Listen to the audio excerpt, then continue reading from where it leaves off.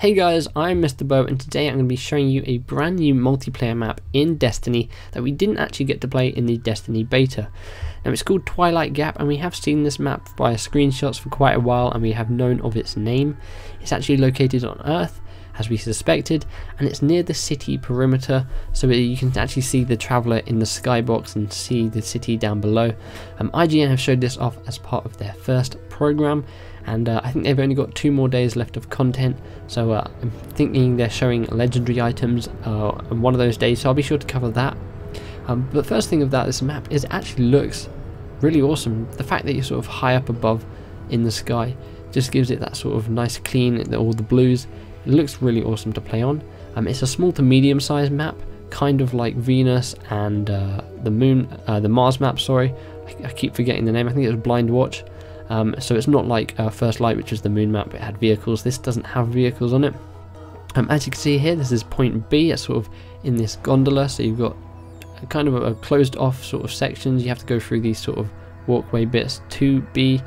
I think this place is going to be a sort of a hole for grenades to be thrown in, and having played the actual Destiny beta and knowing how kind of multiplayer maps work, you kind of feel where most people hang around on the maps. For instance, on Venus, B was a very hot spot for people, and in First Light on the moon, A was one of those places where people would hang about, and I think A on this map is going to be one of those places as well. It's kind of open, but at the same time it's got all these boxes and obstacles, so you've got a good line of sights here. Another cool thing about this map is what's sort of around the map, and they are gun turrets, and to make this place feel a bit more living and a bit more like it's got life in it, they'll fire off every so often to make it seem like they are actually defending the city. So that's really cool. Hope they add more things like that into other maps. This is C, it's got 3 ways to get up to it. 2 ways you have to jump up to it, and the third one is through that door right there. Kind of reminds me of B on Venus, where you had the 2 jumps and that sort of walk and that doorway to B. Obviously a lot of people fell off when trying to get to B, and now it's just some gameplay that IGN had put up on their first program. I've cut it together so there's no deaths.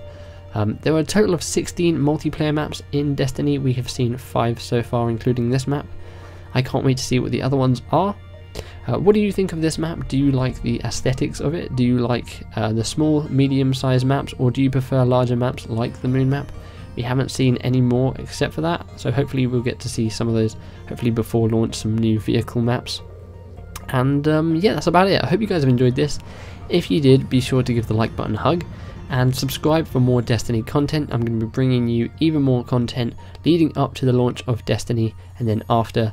I can't wait, and I hope you guys can't wait either. So again, hope you guys enjoyed, and I'll see you guys in the next video. Bye.